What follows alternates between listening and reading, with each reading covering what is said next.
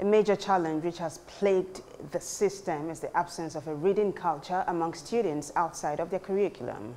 This has led to the establishment of a reading environment to attract the interest of students. Well, in this report, Wilson Amoni tells us the benefits of such initiatives.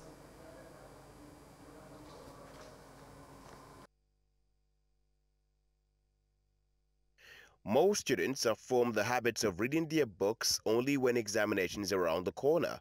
This consequently reduces how students retain the knowledge of lessons taught at school.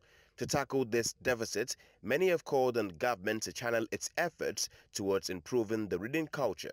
And one of such ways is making libraries more available to students in public schools. To bridge that gap, some pupils say they have resorted to learning about computers from the pages of their textbooks. Computer textbooks there, computer workbooks, textbooks, and that we used to read there.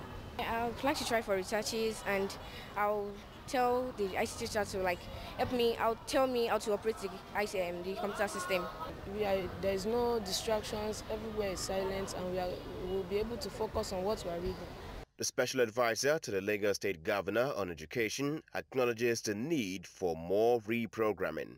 Between last year and now, in the past 12 months, we've done 60, and I hope by next year we do another 60 or 66.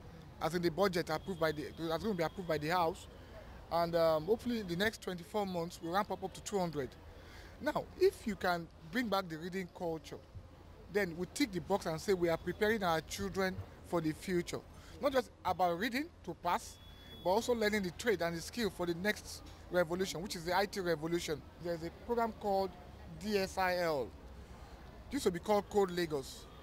DSIL is to teach our kids this language of the computer and the IT world, like Python, scratching, coding. And next year we may need to expand the scope to the extent that those that are not even in school, between leaving the school sets and the university or the polytechnic, you can pick up this skill and determine how you pursue your career in future. And for the teachers, parents will need to work more to improve on the standards of their children. Charity begins at home. Morals have to start from home. Let them teach their children morals. Let them teach them to respect elders. Let them bring back all the values that we have lost.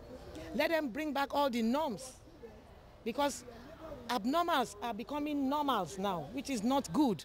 While experts identify practical learning as a more effective way of engaging students, the teachers demand more tools to help them dispense their knowledge to willing pupils.